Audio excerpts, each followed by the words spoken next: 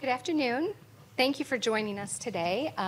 It is 1:45, so I don't want to hold people up if we need to be on time. I do want to point out that up here on this table, I have a couple of handouts. So there is a copy of the PowerPoint and my business card, and also a handout on the myths and the facts surrounding Social Security benefits. So please feel free to get those at any point during this presentation. Today, we want to talk about facts versus myths about benefits. And I appreciate all of you being here today to talk about this because it's a very important topic, especially if you're the person who has the benefit or if you're helping people that have benefits. So it's really important. My name is Lisa Brown, and I work for NICE. So we're a unit within the Office of Mental Health, and our focus is really providing resources, employment-type resources for people. And we work collaboratively with a lot of agencies to provide those resources. So thank you for joining us today. I am going to try and leave some time at the end of the presentation to answer some questions. So if you have any questions, please feel free to talk about those at the end of the training. So let me see if I can get this to work correctly. Ta-da. Okay. So these are the topics that we're going to cover today. We're going to take a look at New York Employment Services System, and that's where I work. That's the information that we have to share today.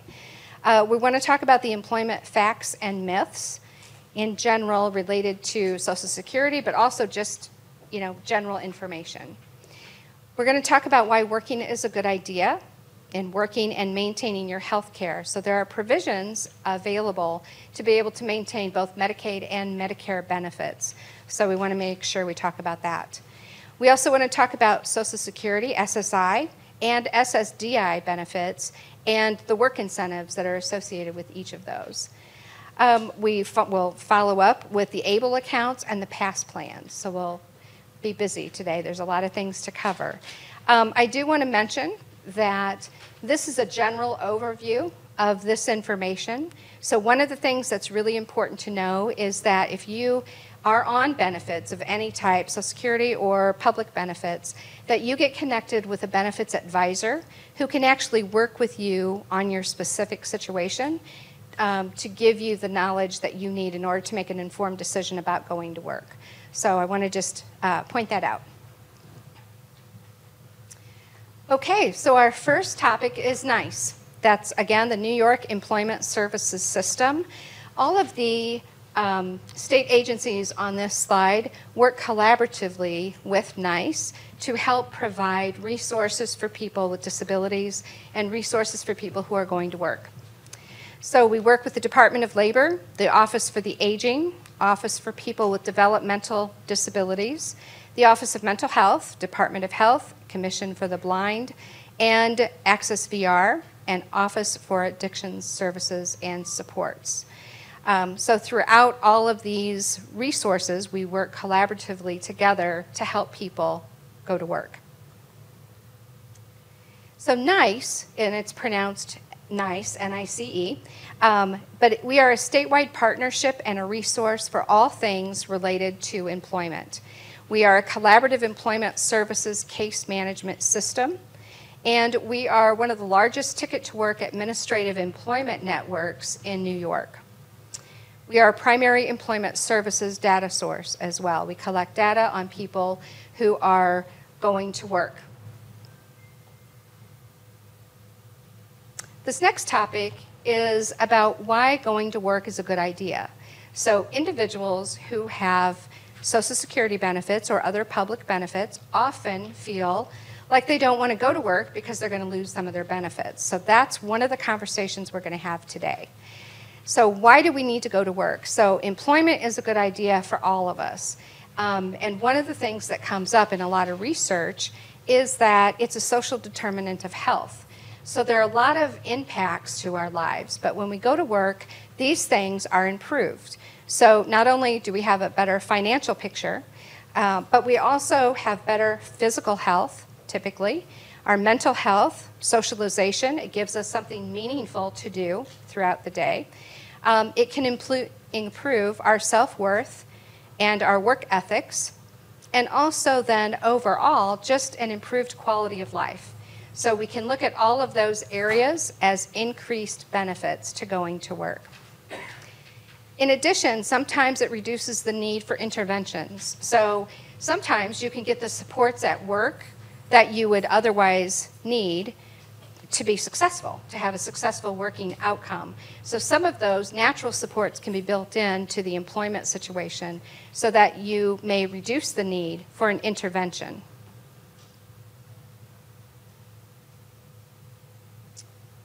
Okay, so what do you need to know? So working while receiving public benefits is a good idea. You don't have to be a benefits expert, but you should understand a couple of basic details about this information. So basically, you will have more money in your pocket, and you won't be penalized for going to work, but you are going to be required to report your income on a monthly basis to Social Security, so they can keep on top of that. You also will be eligible for free Medicaid in almost all scenarios, and we'll talk about that scenario in a little bit. The common anxiety and frustrations associated with public benefits are real, and they should be a part of that employment conversation. So every social service agency has different eligibility requirements for their programs, and keeping it all straight is hard sometimes. You know, it's very frustrating for people. So if we bring up those topics in the employment conversation, it can get that word out. You can talk about it. You can get more information.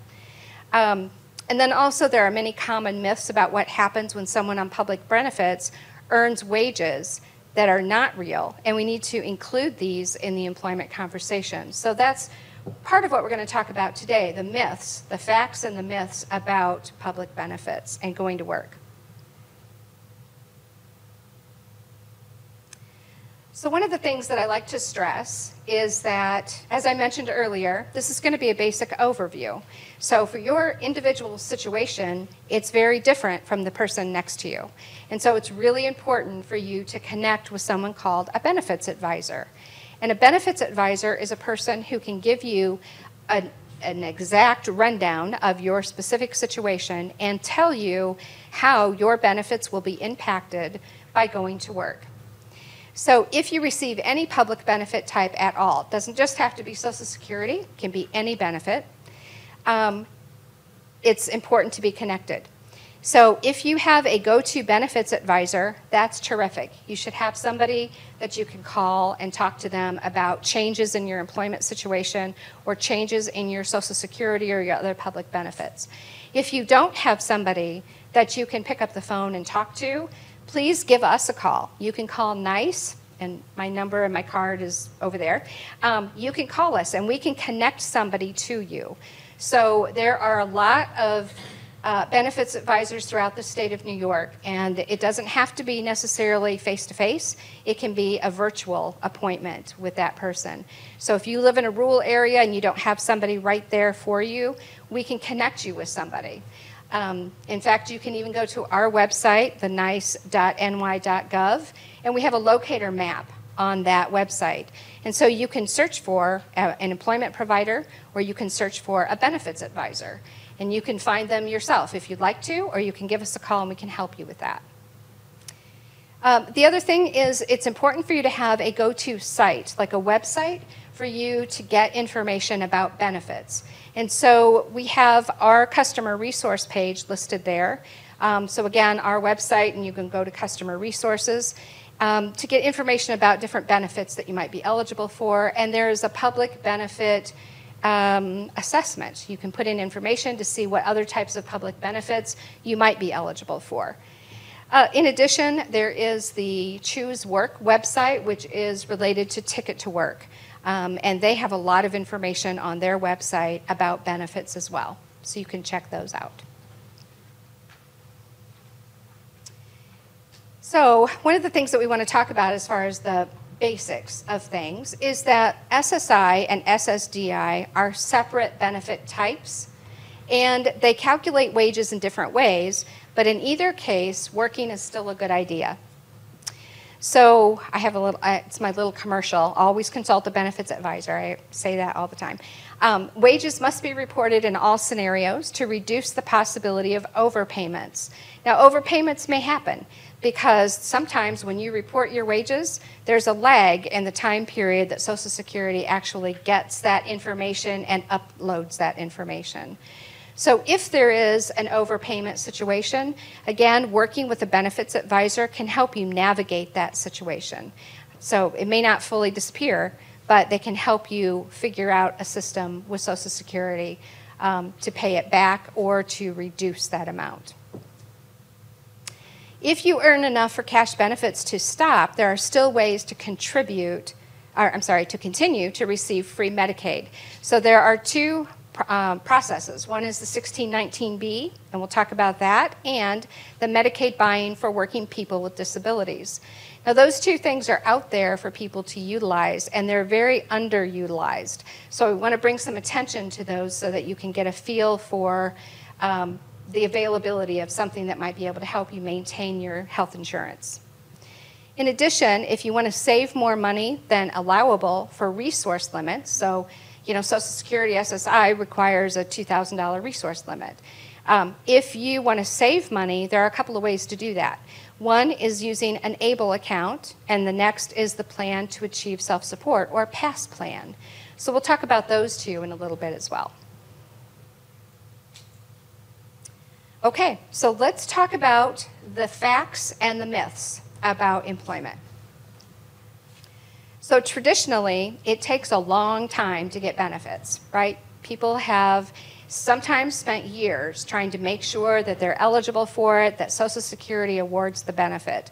And so when that happens, sometimes people are anxious about going to work because they're going to lose that benefit. And so it's really important that we have this kind of conversation with people. Also, family and friends, they hear stories about disasters, things that happen when someone goes to work and they lose their benefits, and they're in all kinds of scary scenarios. And so what we want to do is talk about those as well in those employment conversations that you're having.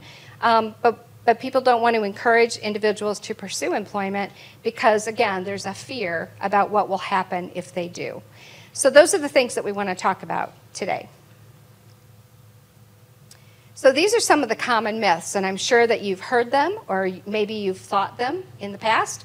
But I'm required to work under a specific number of hours, and that way I can keep all of my benefits. So that is a myth. I can't work because I'm disabled. People insisting that you are stable before you can go to work, so you're not ready yet, you can't go to work yet, or potentially losing your health care benefits. So these are the myths that we want to talk about today. So the first one is I can only work 20 hours a week if I want to keep my benefits.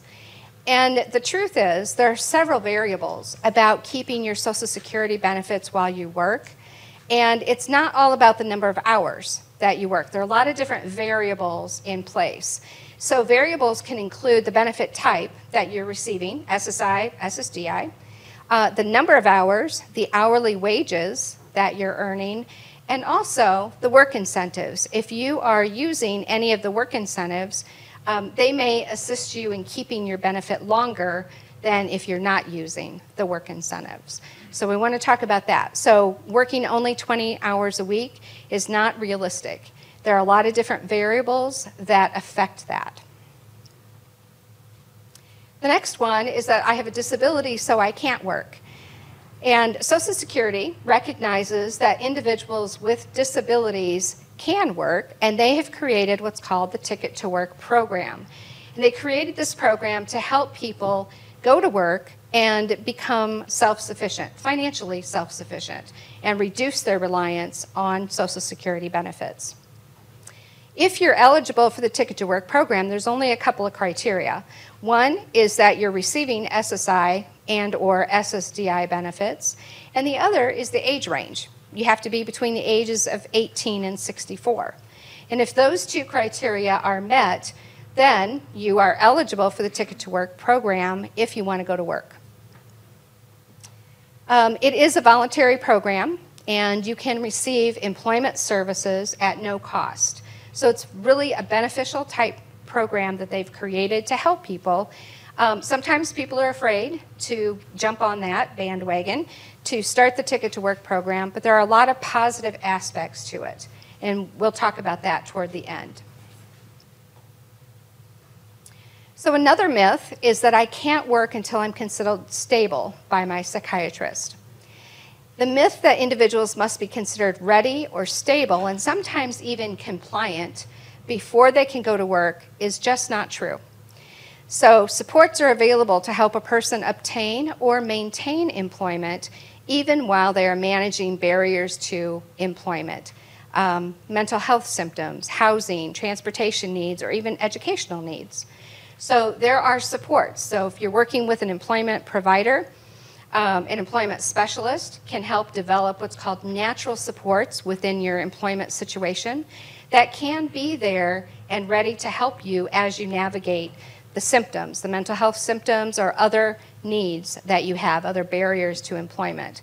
But there are people out in the world who are homeless and still working, and they go to work every day. So it's not true that you can't work because you're not stable. The next one is that if I go to work, I will lose my health care benefits. And there are ways for you to maintain both Medicaid and Medicare benefits. And as I said before, we have the Medicaid 1619B, the Medicaid buy-in for working people with disabilities, and then we'll talk about Medicare separately. So the 1619B program is a special rule that allows an individual to maintain Medicaid coverage even if their earnings go above or they're too high to maintain an SSI cash benefit. So you could lose your cash benefit from Social Security, but through the Medicaid 1619B program, you can maintain your Medicaid benefits. So if you're eligible for 1619B, it should be an automatic process, but sometimes, it's not. So there is a template letter on our website that you can complete and send it to Social Security, giving them a heads up. Hey, I think I'm earning wages, I'm going to lose my benefit, but I think I'm eligible for this Medicaid 1619B. And so you can send that to them. The eligibility requirements for this program include that you were eligible for SSI benefits just for 1 month, that you would be eligible for SSI cash benefit except your earnings are too high. You are still disabled, and you still meet all of the other eligibility rules, including the resources test. You do need Medicaid in order to go to work, maintain your job, and you have gross earned income that is insufficient to replace SSI or Medicaid. So you may have increased income, which is terrific, but it's not enough maybe to buy into your employer's insurance plan. It doesn't cover what you need it to cover. So 1619B might be one of those alternatives for you. We also have the Medicaid buy-in for working people with disabilities. And if you attended the opening ceremonies this morning, you heard that Governor Hochul increased the limits for the Medicaid buy-in program. And that's terrific news. So the Medicaid buy-in program offers Medicaid coverage to people with disabilities who are working and earning more than the allowable limits for regular Medicaid, and it's free. So you can have a gross income as high as $73,932 for an individual and still maintain your Medicaid coverage. And as I mentioned at the beginning, this is one of those underutilized programs. So if you feel like you might be eligible for that, absolutely check in with a benefits advisor in order to get more information about how to do this.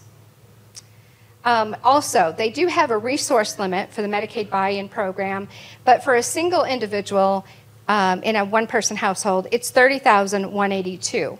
So that's a lot in resources and still be able to maintain your Medicaid. There is also MBI toolkit, and there's the link for that toolkit. Now, I'm not sure that it's updated with the newest numbers for the gross income and the resources limit, but it does give you some basic information about the Medicaid buy-in for working people with disabilities. So when we talk about health care, we also have to consider Medicare benefits. So individuals who are working and receiving SSDI benefits, they may also be eligible for Medicare coverage. So following the trial work period, and we'll talk about SSDI in a little bit, but following the trial work period, individuals can still continue to receive at least 93 months of Medicare coverage, and that's 7 years and 9 months. That's a long time. Hospital insurance Part A, they can have premium free. If you are already enrolled in the supplemental medical insurance Part B, that would be included as well. And if you're also already enrolled in the prescription drug coverage Part D, you also could include that. So if you have Part A, B, and D, after the trial work period, you can still get that coverage for free. After the premium-free Medicare coverage ends due to work, you can buy continued Medicare coverage as long as you remain disabled. So there are ways to be able to maintain your Medicaid and your Medicare benefits. Okay, so we have a little bit of information on SSI and SSDI benefits. So the SSI program provides a cash benefit to people who have low income and low resources. The resource limits in 2023 for a single individual is $2,000. If you have a spouse, it's $3,000. And those figures may change year to year, but in 2023, that's what they are. The other thing I wanted to mention is that SSI uses what's called an SSI calculation sheet to determine your eligibility for the benefit amount, the cash benefit payment that you would get. So there are calculation sheets, and you can find one on our website under the Customer Resources tab, to actually calculate your benefit amount based on that information. There are some work incentives that are specific to SSI that we want to talk about, and there are others, but these are the most prevalent. So again, if you speak with a benefits advisor, they can give you much more detail on other benefits that might be helpful for you. So the first is the student earned income, and then the impairment-related work expense, and the blind work expense. So the student earned income exclusion allows a person who is under the age of 22 and they're regularly attending school. So it can be part-time or full-time, doesn't matter, just regularly attending school. And they're working, again, either part-time or full-time, to exclude some of their earnings from their income when SSA calculates their SSI cash benefit. So if an individual, my example is a person who is 19, and they are going to school part-time and they're working part-time. And maybe they earn $2,000 this month. They can use the student earned income exclusion to exclude that $2,000 this month. Next month, if they also earn $2,000 and they're using the exclusion, they can use that same $2,000 exclusion. There is a maximum limit of $8,950 per year, but again, these totals might change year to year. So that is for 2023.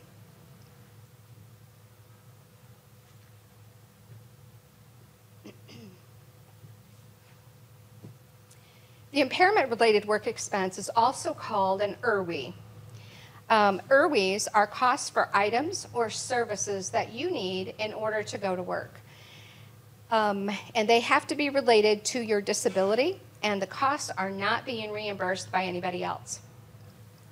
Social Security will deduct the cost of an IRWE from your countable income when they determine your eligibility for the Social Security disability benefits.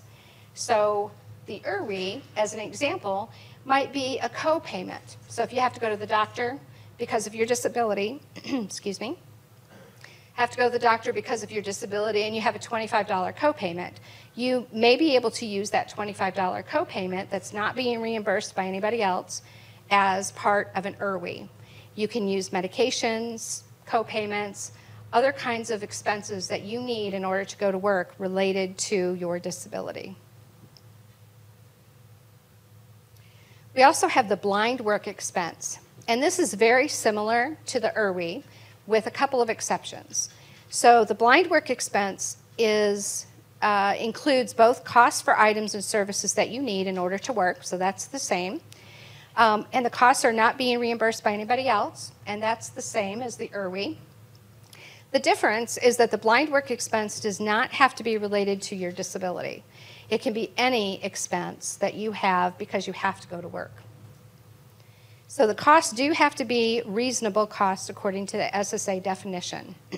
So there are specific guidelines on what reasonable means according to Social Security. So now we're going to turn to SSDI benefits and talk a little bit about that.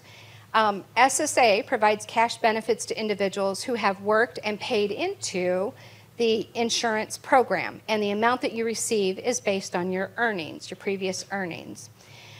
There are several work incentives that are available for individuals who receive SSDI, and again, there are others, but we're only going to cover these today. The trial work period, the extended period of eligibility, and the expedited reinstatement. I think there was something else I wanted to say here. The information, so as you work, you're building up credits to go to work. And if you earn enough credits, which a typical adult would require 40 work credits in order to be eligible for SSDI benefits.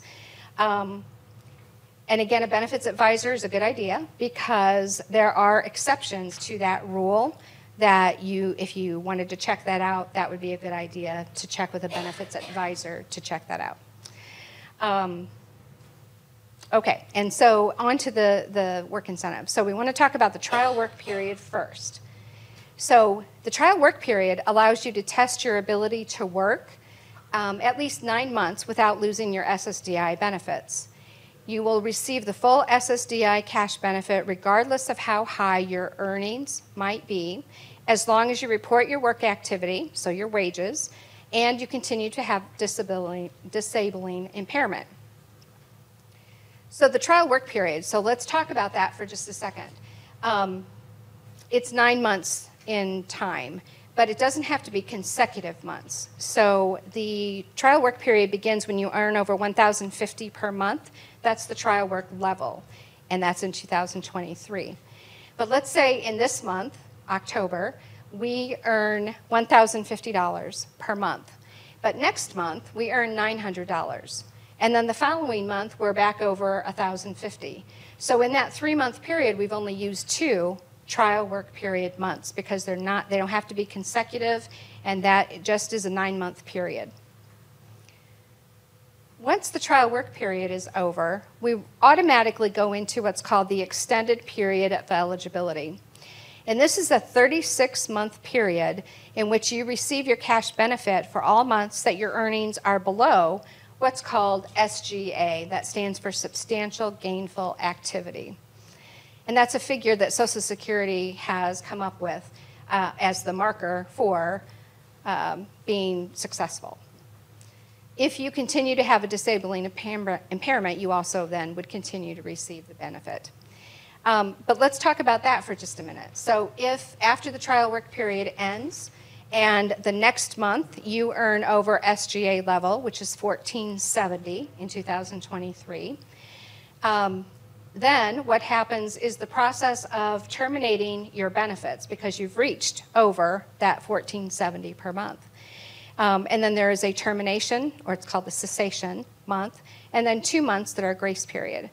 But during that 36-month period, if you fall below that SGA level, you can get your SSDI benefits back reasonably quickly from Social Security. So that is a huge benefit for people who are trying to work and making it work sometimes, but not always being able to manage over that SGA level.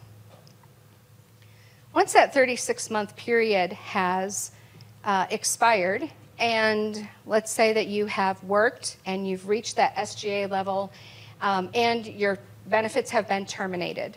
You're no longer receiving your SSDI benefits. What happens then is you're working, everything is going well, and then there is a problem. Something happens, and you lose your job. You fall way below that SGA level again. There's something called an expedited reinstatement.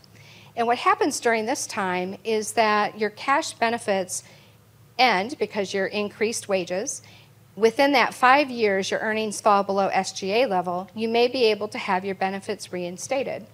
And what happens then is you would call Social Security, talking to your benefits advisor first, of course, call Social Security and talk with them about expedited reinstatement, asking them to reinstate your benefit. They have 6 months to determine whether or not you will get your benefit back, your cash benefit back. But during that time, they will give you your benefit. You can request that they give you your benefit while they're doing this review period. Then at the end of that review period, if they say, yes, you can have your benefit back, then things will just continue as normal. You'll get your SSDI benefit back. And in the future, you will get a new trial work period and a new extended period of eligibility. All those things will kick in again, but it will be a period of time before that happens. If they say no, we're not going to reinstate that benefit, you do not have to pay back that SSDI benefit that they gave you during that 6-month review, which is a huge benefit for people. The other part of that is then you can reapply for SSDI benefits. So sometimes what happens is when you've been initially given the benefit, over time your disability changes.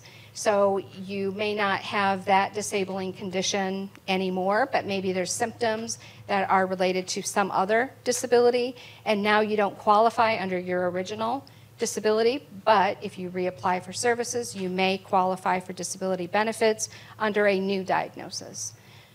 So that's part of the expedited reinstatement process. Okay, and the last section today, we want to talk about ABLE accounts and PASS plans. So an ABLE account is a savings program for eligible people with disabilities who have resources that would otherwise make them ineligible for other benefits. So for example, if you receive $10,000 in an inheritance and you put it in your savings account, you've already gone over your resource limit for SSI benefits, and you will lose your SSI cash benefit. But if you open an ABLE account and you put that money in an ABLE account, they don't count, Social Security does not count the ABLE account as a resource. And so you can still use your money in the ABLE account for all the things that you would normally use it for. It can be used to maintain your health, your independence, and your quality of life. So it's a great program. Again, it's one of those underutilized services that we hope to get the word out so people can use this. But it's a great benefit for people. The other thing I wanted to mention, I saw in the concourse, New York ABLE. So if you're not familiar with them, they are the organization that maintains the ABLE account for people in New York State, and I would recommend that you check them out. It's called NY ABLE.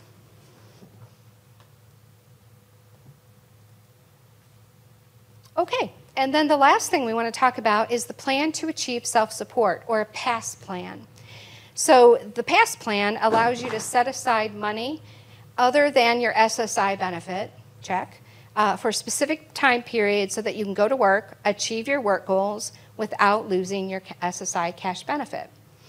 So this would be an example if you wanted to, let's say you needed to get a car in order to go to work. So you would develop this plan, excuse me.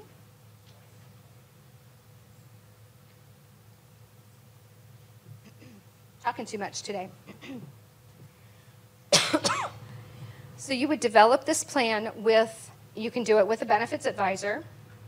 It has to be an approved plan through Social Security. So you can say, I want to put aside $50 a month into a PASS plan, and in 2 years, I'm going to buy a car. Or maybe it'll be $100, depending on what car you're going to get. But anyway, you're going to put so much money in an account to save for that vehicle that you want and that you need in order to get you to work. So again, it has to be approved by Social Security. But once you have that and the time limit runs out and you have your money in that account, you have to use it for that purpose. So it's not something that you can say, well, now I don't need a car, I want to do this instead. It all has to be approved from Social Security, though, so you would run that by them. Sometimes the time limit can be extended, but again, it has to be approved through Social Security to do that. Okay. This last part is about Ticket to Work. So I don't know if anybody's involved or interested in Ticket to Work, but I wanted to at least let you know about this benefit that Social Security has created. So Ticket to Work is an employment program through Social Security, and it can work in collaboration with your current supports. So if you're already working with somebody to help you find a job, if they're a part of the Ticket to Work program, they can be included in this process. It's a voluntary program, so individuals can start the program and stop the program at any time. There's no force for you to stay in it. If you get Social Security benefits and you're between the ages of 18 and 64, Social Security will send you a letter in the mail that says, hey, you might be eligible for the ticket program, are you interested? And then they oftentimes in that letter send you a list of potential providers that you can connect with for the Ticket to Work program. And if you assign your ticket to an employment provider, Social Security will suspend what they call the continuing disability review. But the caveat is that you have to be making timely progress.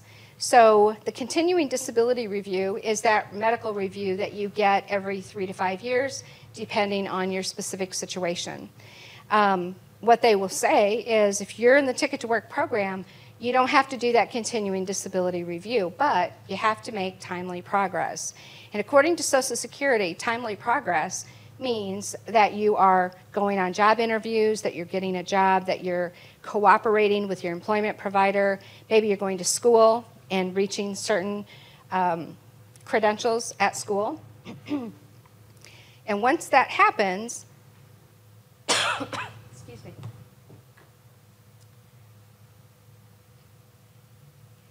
the employment provider that you're working with can assist you in looking for jobs and obtaining a job and maintaining that job. So the ticket program is extensively throughout all phases of the employment process. In addition, you can talk with a benefits advisor through the ticket program, and benefits advisors are available to help you understand how working will impact those benefits. And I really feel like anybody, regardless of benefit type, should be connected to a benefits advisor. And this is the end of our presentation. So again, I work for NICE, the New York Employment Services System, and this is my contact information. If you'd like to reach out, please feel free to do so.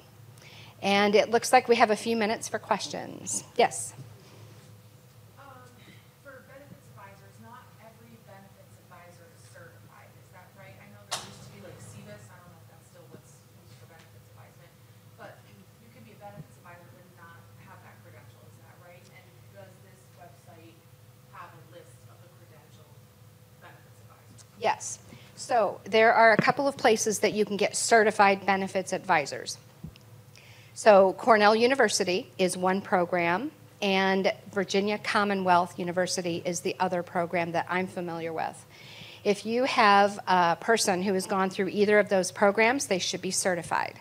Wait, but where would there be like a list of those? Yes, on our website, on that locator map, we have developed what's called WIN, Work Incentive Network, and they are only certified benefits advisors on that network.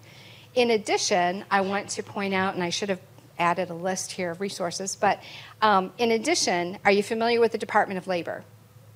Okay, the Department of Labor, they have workforce development boards, and they have hired what's called DRCs, Disability Resource Coordinators. Those individuals are either currently certified or are in the process of being certified. And so there are 27 throughout the state, 27 and they represent over 40 counties. So they are available as well. And so you can find them. Most of them are on our WIN directory. But if they're not there, you can contact the local office and find out where the DRCs are located, if they're located near you, and connect that way. They're actually listed on DOL site, on the Welcome Data site, so you can look at disability resource coordinator. There's a page with all of our contact information, phone numbers, where the office is located, and email addresses. So I just didn't know that they were certified benefits advisement. Yep. Counselors, and there are a lot of counselors that aren't certified. I just was trying to find out. that's a list. Yeah, and it's important to stick with a person who is certified. And what that means is they have to have certain credentials and be recertified every 5 years. Yes. And that was Kathy. She is a DRC. Yes, yes. Yeah, I'm sorry. There's a lot of DRCs here. Would everybody like to raise their hand who's a DRC? And maybe we can reconnect? Yeah. Yeah, there's quite a few. So if you want to connect with a DRC before you leave, that's who you call. You're welcome. Yes. Just a quick question. If someone were to come in and they're on SSI, they make $900, you get the BPQI, you see it and you realize that they have an overpayment, that they reasonably requested to be $10 a month. So they get 89, but their benefit's 900, whatever. If you get them back to work, what happens to that overpayment? Is it reasonably requested stay with $10 till it's paid off and they get their work incentive, boom, boom? Or the moment they start to get money, SSA is like, you know, it's 2.5 grand. Yeah, I think if it's an agreement between Social Security and the customer, it stays at what that agreement price is. If that person is earning more money and they say, oh, now I can pay $15, that could be up to them. They could renegotiate that amount with Social Security if they wanted to. But my opinion is that it would stay at that $10 because it was an agreement with Social Security regardless of the income. Yep, and they're just happy to get anything. Yeah, yeah. Exactly. Yes. Hi. I'm actually certified as a self-employment specialist through Virginia Commonwealth University, but one of the things that I was so happy to see this and to see pass and take it to work, I focus on self-employment, on entrepreneurship. Mm-hmm. And I'm here with my colleague. I have my own business. I've worked with organizations, but most of the time the focus with the population has not been on entrepreneurship and self-employment. And I always want to sing that song as an option. I did this before I knew that I had a disability. And in fact, I worked with some people that said, I want to go undercover and work with organizations. And when I ended up in a nursing home, I actually had a couple of people I worked with said, hey, can you do this? He said, I said, no, I wouldn't do it. I just said I kind of wanted to see how people got treated. Sure. How I suspected. And my colleague here from Albany Law School, we have a program here that we did a soft launch of in working with women entrepreneurs leading into women with a disability or chronic illness, but we've been working with anyone who would come. I specialize in working with PASS plans. And with PASS, thank you for having it here, but I tell people, I've worked with people over the country. I've done hundreds of PASS plans over the years. Mm-hmm. But my background also is in fundraising, working with both nonprofits and for-profits, and a lot of entrepreneurship, and particularly businesses that get certified as women, minority, veteran businesses, and get government contracts. There are many opportunities there, and I beg institutions, I beg lawmakers, create programs. I help them to do that if they're open to that, that will lead people with disabilities to this opportunity. I've helped get people on Social Security Mm-hmm. just to be able to do self-employment. The PASS plan is the best plan I've seen in this country for entrepreneurship that exists throughout the country. I've seen some programs exist in some areas here and there, a program or two in Colorado, one in Montana. This is the best program in this country. Not only is WAIT provides funding, and in New York State, people literally make $4 million, $1 million a year in personal income for people who really have. Using trusts and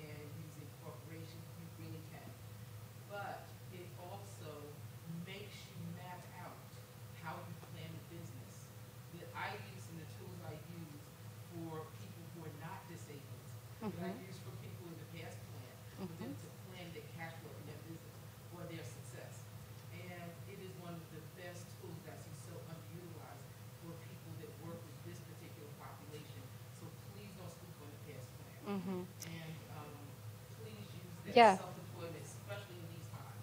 There's so many opportunities for that. Yeah, and you know, you bring up a really good point. The self-employed, they also can get benefits, SSI, SSDI benefits. And there's not a lot of information out there about what happens when someone is self-employed and getting benefits. And that would be a great addition to this training or a separate document on how that works for individuals. So thank you for bringing that up. Talk to anybody, I've done workshops, Yeah. webinars. I was on doing Facebook Lives Uh-huh. during the pandemic.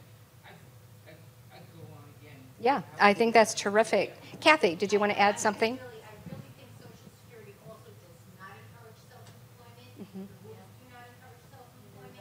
And the only way, if I'm working with someone who really wants to do self-employment, is to help them write a pass plan. Because that really protects that money and protects that whole process. Because your child work is gone right away while you're planning if you don't do it the right way. So to find a good benefits plan and to know what they're doing and get that pass plan going, very important. So Yep. Yeah, great. Great information. So please utilize the PASS plan and the ABLE accounts. They're a really important process. Yes.